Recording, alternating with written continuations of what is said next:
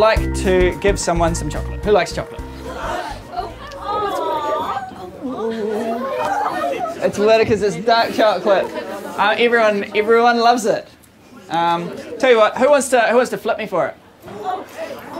Right. Who was up the back there? Yep. Okay. What's your name? Caitlin. All right, Caitlin. Heads or tails? Oh, yeah, you can come down. Okay, go. Give her a hand, guys. Go do it. Okay. Heads or tails? Oh.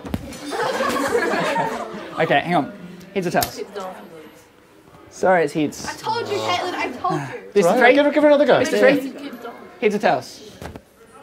Sorry, it's tails. Show it. No. Heads or tails? It's tails, sorry. Oh, sorry, no Caitlin.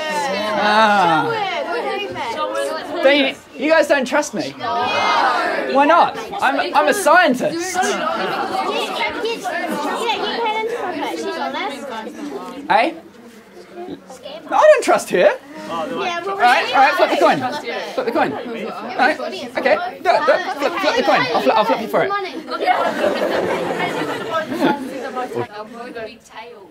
Okay, heads. Oh, I'm right. What? She's far too honest. See, I lied to you. Why don't you lie to me? Alright, so clearly I can't be trusted. Caitlin can, but I don't know that because I'm suspicious. So what happens if... how do we solve this problem? I really genuinely want to give Caitlin the chocolate if she's earned it. Yes. You get a third person to flip it? Get a third person to flip it, but Harv's not honest. He'll just take the $2. Yeah. Yep. Daniel? No. How do we know we can trust Daniel? Yeah, I can't trust Daniel. Caitlin, do you know Daniel? Yes. Do you trust him? Do you trust him with a chocolate bar? No. All right. So clearly none of us can really be trusted. But luckily I know something that can always be trusted, and that's science. Yeah, science noise. Woo! Okay, we're going to use science to make sure that Caitlin can trust me about the results of this coin toss. So what's going to happen is let's pretend that this super fun mat here is going to represent it's going to represent the vast gulf of the ocean. So I'm on one end of the internet and Caitlin's on the other end. All right? Okay. So we can't see each other. We can only really communicate through the internet.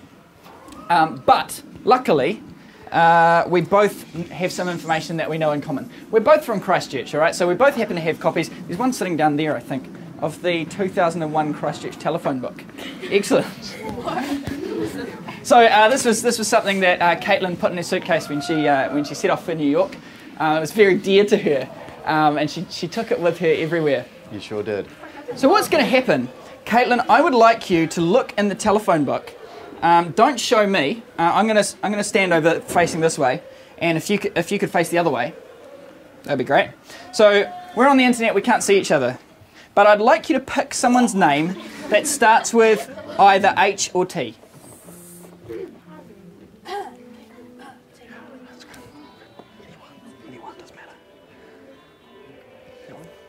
Got someone? She's got one. She's got one? Okay, I'd like you to read out the number, the person's phone number, please.